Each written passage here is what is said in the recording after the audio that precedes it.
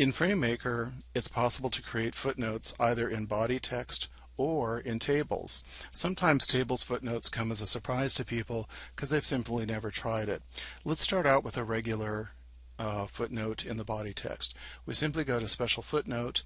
Notice that our text has dropped to the bottom of the page, and I'll just say we're making a note here about carved wood defined in Wikipedia. Now there's a little trick. If you want to go back to where you've placed the footnote reference, which is right up here, to type more text, you can use a keyboard shortcut, Escape SF, as in Special Footnote. So we have special methodology and further methods. And let's say that we want to make another footnote here, Escape SF, and we have another footnote, Escape SF. Pops us right back up here to the text where the reference is. By the way, if the text with the footnote is cut, as I'm doing right here, notice it was the second footnote, and let's say that I paste it right up here, you'll notice that it becomes the first footnote. It will move just as will anchored frames. Now you can use the exact same technique to actually create footnotes in tables, and you'll notice that they will look a little bit different. Let's start out with the traditional way using our pull-down menus. We'll simply go Special Footnote, and notice that we drop to the bottom of the table, and notice that we can, in this case, we're getting alpha ABC instead of 1, 2, 3. So we'll make a note that pot metal is commonly available in the USA. Once again, we can go Escape SF to add more, and if we wanted to add something else to it, pot metal and copper plating.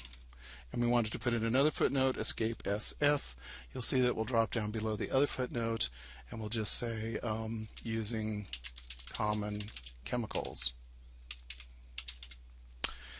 If we were to move the footnote from one table to another, and that's possible to do as well, we can see that this is a simple table format B.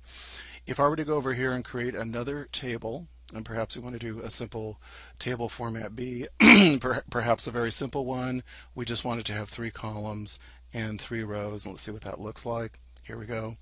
And I'm just going to go ahead and add some text right here.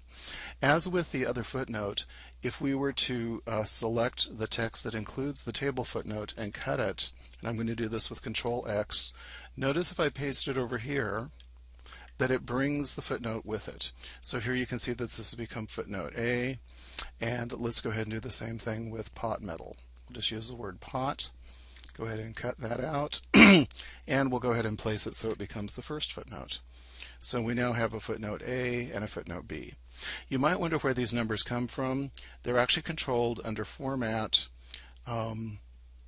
Document, Numbering, and there's a number of things that take place on the document level, but one of them is footnotes and table footnotes. And you notice that from footnotes you have a huge range of styles to choose from. Most Western publishers will just use the top 4, which are numeric through alpha, but you'll see that there's a number of Asian formats below that. And for table formats, the same thing, but once again, most people tend to prefer alpha, or sometimes symbols. They will sometimes use symbolic formats. That's all there is to it. It's just that simple.